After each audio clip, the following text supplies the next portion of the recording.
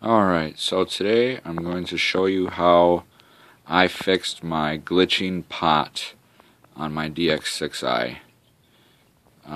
If you go here to your monitor on your Dx6i and you look at your controls here, mine's already fixed, but what had happened was when I did this control here on my elevator down, it would glitch out. It would never go full. Right now I'm on high rates. It would never go full rates. It would be stuck here kind of bouncing around. It would never come back to center. It would always be off a little ways. So I'm going to show you how I fix this. I believe that what I'm going to do here should work for both sides. If you're glitching on the left or the right side, this should probably fix your problem. So we're going to get started here. I'm going to actually take the remote apart here. Okay, so here's what I've done. I've removed the batteries, the battery cover. I've removed all the screws in the back of the controller. And I've also removed the 4 screws around my control. What we're going to do is now open up the model. Okay, now once we've opened it up, here's what we have on the inside. Now this is the control we're going to be removing. It has 2 wire harnesses that come down, and they actually go into this one plug right here.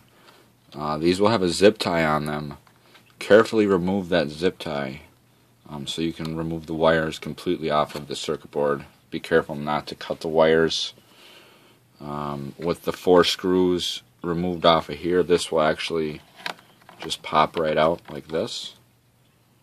Okay, so I'm going to remove that. Okay, once you've carefully removed the clip off of the circuit board, I used a very small flathead screwdriver to do that. Made it very easy. Now what we see here on the back of the control unit is there are 2 screws right there that torque your springs in. You will need to remove those. I'm actually not going to remove those in this video because it is a bit difficult to reset those springs into the areas, but it can be done. So you will remove those 2 screws. Also, there's a retainer clip, and this is your pot right here. This was my bad pot. You're going to need to remove this. There's a retainer screw right there. Once you get them springs removed and those levers released, you can remove that pot. Once you get that out, these 3 little clips around the top of that pot there, you can bend those back very carefully. This pot top will actually come off, and on the inside there are little roads in there that fingers ride on to feel where your control is.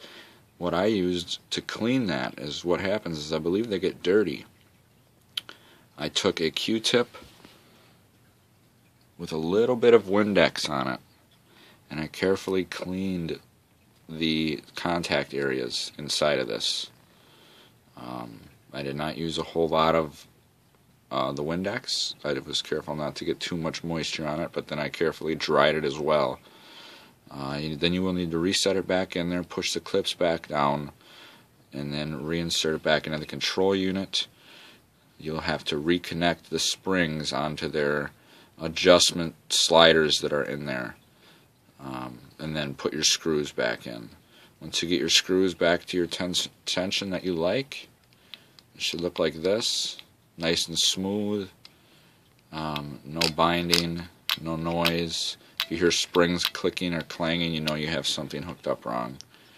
Put your retainer clip back in so that everything stays sturdy, and then you're ready to plug back into your circuit board and put all your screws back. And once you do that, turn your controller back on and go back into your monitor selection, check your movements and see if that has helped you. I hope this video helps. Thank you.